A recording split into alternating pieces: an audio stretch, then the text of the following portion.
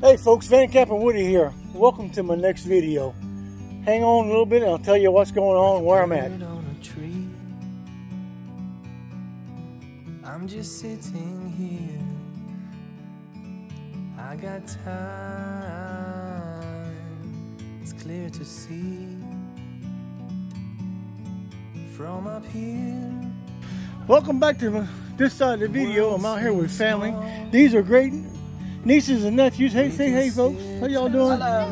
This is only talking all I'm gonna do for now. The family's all gathered here for my birthday celebration and a family reunion here in Southeast Alabama. We're just kind of taking it easy. So bear with us. They're gonna smoke the hog overnight. And we got some other food that everybody's prepared and brought here. And bear with us. We'll see what we can get into.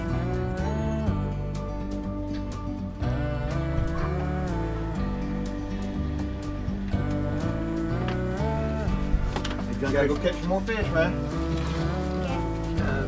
Keep this, somebody. Sometimes you need to go.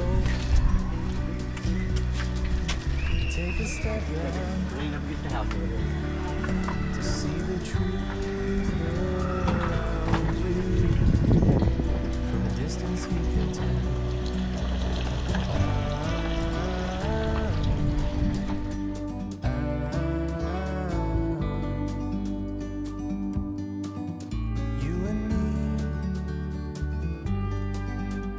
To be in the great outdoors, forever free. You and me, meant to be in the great outdoors, forever free.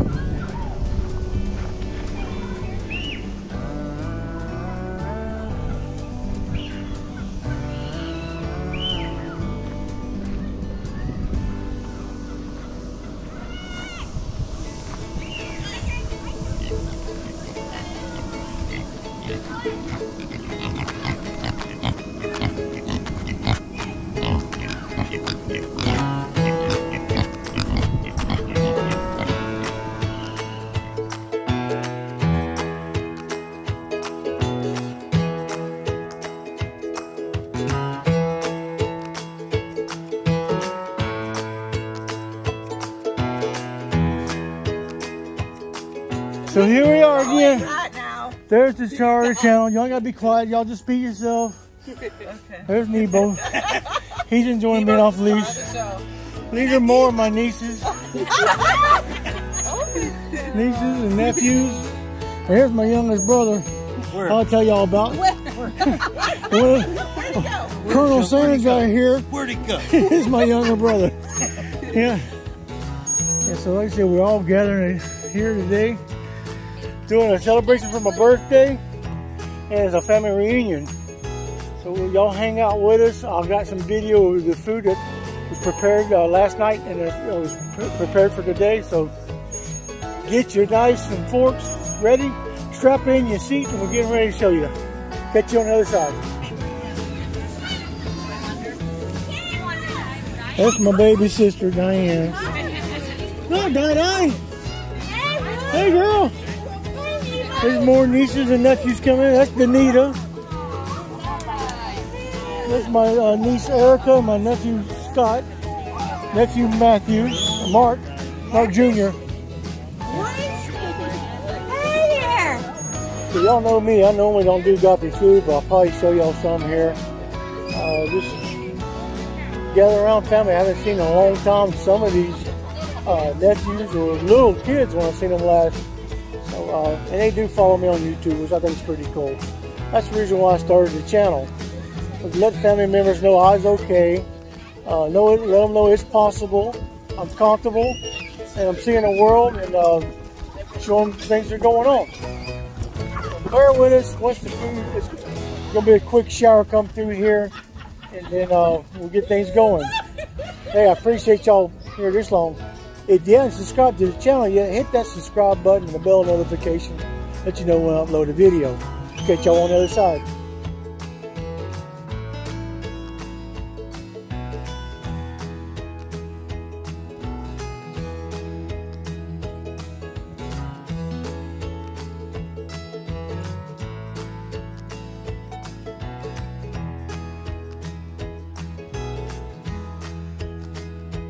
within our family over something like 12 years. Families change a lot. You know, Papa is no longer here.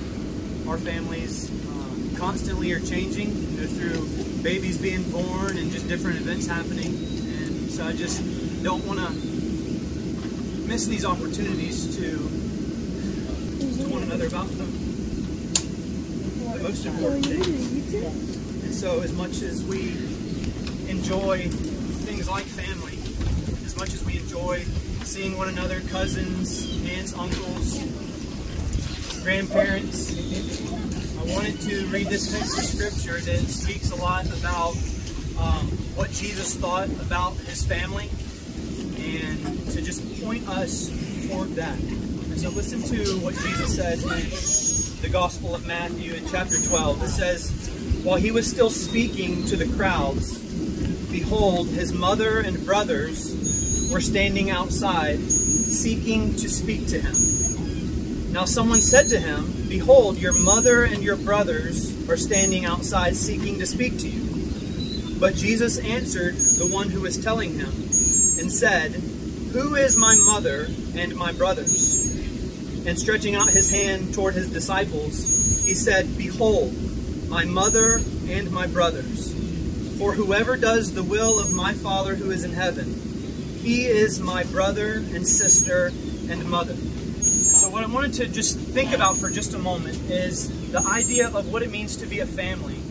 Going all the way back to the Garden of Eden, where God created the family. He created the family and it was good when Adam and Eve were united together.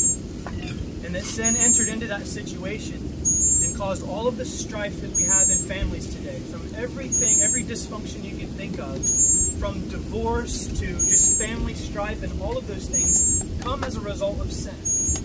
And so when we live in the world and we see all of the struggles that it is to try to enjoy the blessings of family, like we are doing today, right? These are rare occasions. We know that when we go home that things are difficult to be in a family, to try to be fathers and mothers and sons and daughters. And so sin is very real, and sin divides our families, and we must come to terms with that.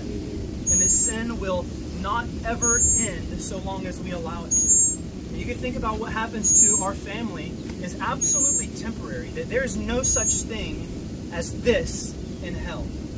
When people think about going to hell, they think about, in their rejection of God, that they will just enjoy a party with their best friends in hell for all of eternity, and they'll be joined with Satan there. But all of the things that we enjoy here right now, even by those among us who are not born again and are not filled with the Spirit, do not trust in Jesus, do not have any desire to obey God, we still enjoy one another. But why is that? And it's because the grace and mercy of God that keeps us from sinning in ways that we otherwise would against one another. There is not two of us that can be joined together right now, holding children, standing side by side to people that you love, apart from the grace of God and apart from the work of the Holy Spirit, keeping us back from the sin that we are all capable of. And so hell is no different, except for that restraining grace of God is gone. And you will truly hate the people that you love right now. You will hate them with utter hatred. And that you will suffer the wrath of God for all of eternity against people that you love in hell. And so when you think about that, that is bad news. But when Jesus says these words here, that he's not concerned with his biological DNA, that he's not concerned truly with the woman that bore him, although he honored her as every son should honor their mother.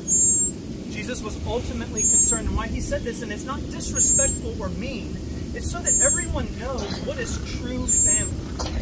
And the true family is the family of the Lord Jesus, where people are united by faith in him. We all come to him as sinners, know that we all deserve hell. None of us are better than one another. So we come to faith in Christ. We obey him. The Spirit of God lives in us, and that causes us to truly love one another. In the book of Malachi, it says one of the signs of the new covenant is that the hearts of fathers would be turned to their children, and the hearts of children would be turned to their fathers. And so when you rest in the gospel, when you rest in the finished work of Jesus, when that is truly your life, you will truly love your family as you ought to. You will honor your father and mother as you ought to. You will help your children as you ought to. You will sacrifice. You will do whatever it takes to have your children so that they know God and obey His commandments. That's right. One of the best Psalms that I think about all the time when I think about family is Psalm 78. In verses 1 through 8, David writes that God has established a testimony in Jacob, a law in Israel, that fathers would raise their children so that our children's children would raise up a generation unknown, that they would know God and obey His commandments. So that must be our desire for one another here. Not that we just enjoy these natural things that pagans can do. Unbelieving, godless pagans can do what we're doing here. And if our love does not go beyond natural family relationships, they will not go beyond the grave. And so it's my sincere hope, as the Apostle Paul said in Romans 9, speaking of the Jews, he said that I could wish that I was accursed and cut off from Christ for the sake of the Jews, my kinsmen according to the flesh. That Paul so desperately wanted the salvation of his family that he would prefer their salvation over his own. We must love one another like this. We must love one another toward God, not as self-righteous, thinking that we are some great family better than all the other families. We are no different. The only thing that sets us apart is if we trust in Christ and obey Him, we are forgiven of our sins. We are reconciled to God and to one another. And we have all the joys of this. It will not scratch the surface of what we will enjoy for all of eternity, resting in Christ, hoping in Him, and loving one another. And so I hope that as we continue throughout this day, we're going to pray, I promise. But as we continue, think about these things, that all of this is temporary, apart from Christ, apart from us trusting Him. And let us not be content with a temporary family reunion, but truly hope in Him and obey Him. So with that, let's pray. Heavenly Father, Lord, we come to You as sinners. We come to You, Lord, hoping in Christ, knowing that You have commanded us to trust in Him for our salvation. Father, and so it is my prayer, it is all of our prayer, that is true of every one of us today, that we are trusting in Your dear Son and His righteousness. Father, and in Christ's name, we thank You for this day. We thank You for all of the natural blessings of family, of children, of parents, of cousins and aunts and uncles, and all of these wonderful blessings. Dear God, but our hearts are not content. We don't want this to be temporary. So help us today, Father, to look through the goodness of what You've done for us, to look to the ultimate truth that is in Your Son. And Father, let us be brothers and sisters in Christ, Lord, and not just in our flesh. Thank You, Lord, for the food that You've given to us. We thank You, Lord, for each set of hands that prepared the food. Lord, we pray that You bless it for the nourishment of our bodies, and our bodies for Your service. It's in Jesus' name we pray. Amen. Amen. All right, Cooper, you're good.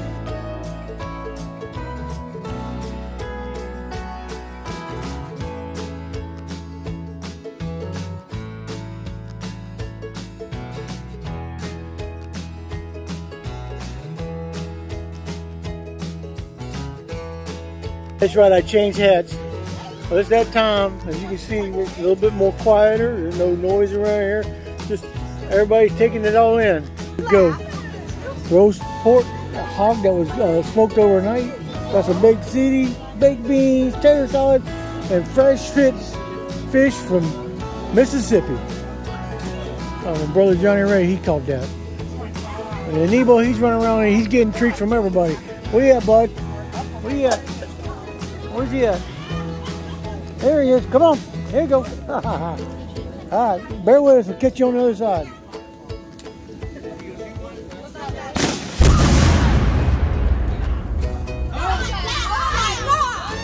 That was way louder than I thought. Stay. Happy birthday, Woody!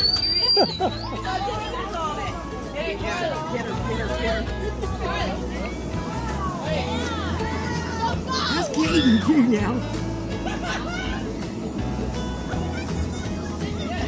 Hold on.